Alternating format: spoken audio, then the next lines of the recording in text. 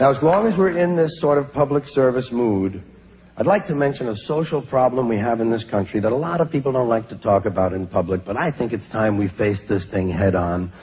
It exists in a lot of families, though most people won't admit to it, and I'm talking about battered plants. It's plant feeding, pure and simple. There's no way to put a nice face on it, but battered plants is part of a larger problem. As you know, the overall problem is called the battering syndrome.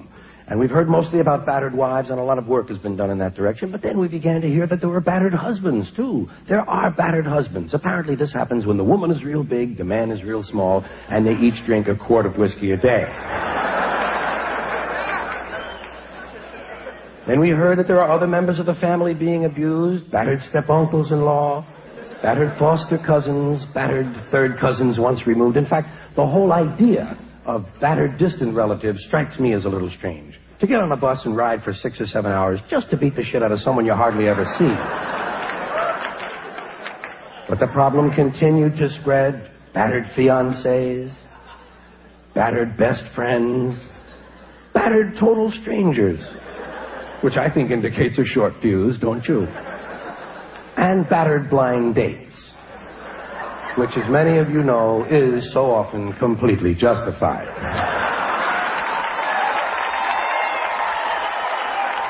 But then the problem got a little ugly, and the problem got a little strange. We began to hear about battered pets. Battered pets, that's how I felt. When I first heard of it, I couldn't believe it. I said to myself, what? And I answered, well, yes, apparently so, according to the information. I often have these little conversations with myself. I do so love good conversation. But it's true, there are battered pets. This happens when someone gets frustrated at work, comes home, beats the shit out of Fluffy.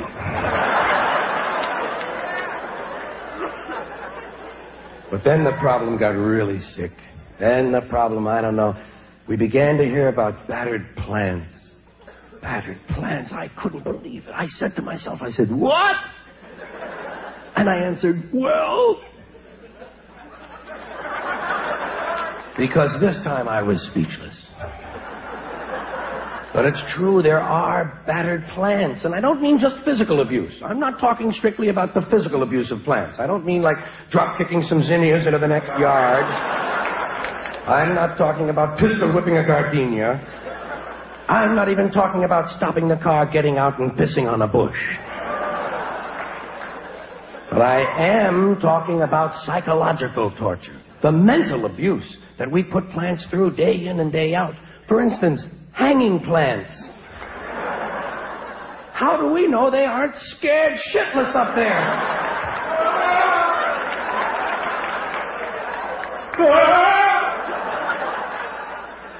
No wonder ivy clings.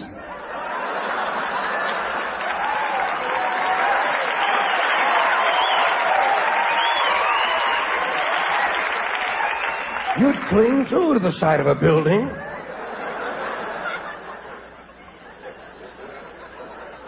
So when you get home tonight, please, take a look around the house. Make sure you haven't put a plant in some corner where it doesn't want to be. And for God's sakes, never, never keep a plant in the bathroom. They hate that.